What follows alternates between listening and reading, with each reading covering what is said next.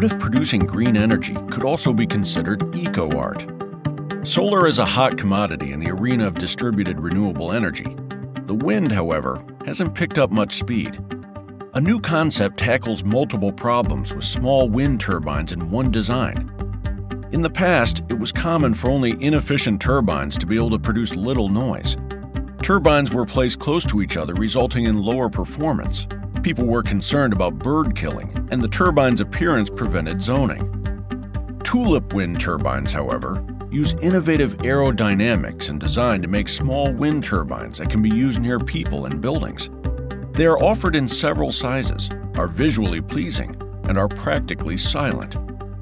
Their higher efficiency compared to turbines of a similar class allows them to produce electricity at lower wind speeds, and their clustering effect allows more turbines to be installed cost-effectively for better performance in any suitable location.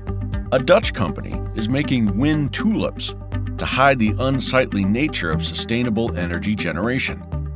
The popularity of conventional wind turbines is not at an all-time high, despite Europe's present efforts to achieve climate neutrality by 2050, generating net zero emissions. The primary reasons are the noise they produce and the negative effects they have on the environment, such as the danger that flying animals like birds and bats face from whirling turbine blades. The creation of vertical turbines offers a remedy for this issue. They are more compact, quieter, and can adapt to shifting wind directions. A considerable portion of a household's energy needs may be met by a few of them on a rooftop. American Flower Turbines is one of the companies attempting to come up with an affordable alternative.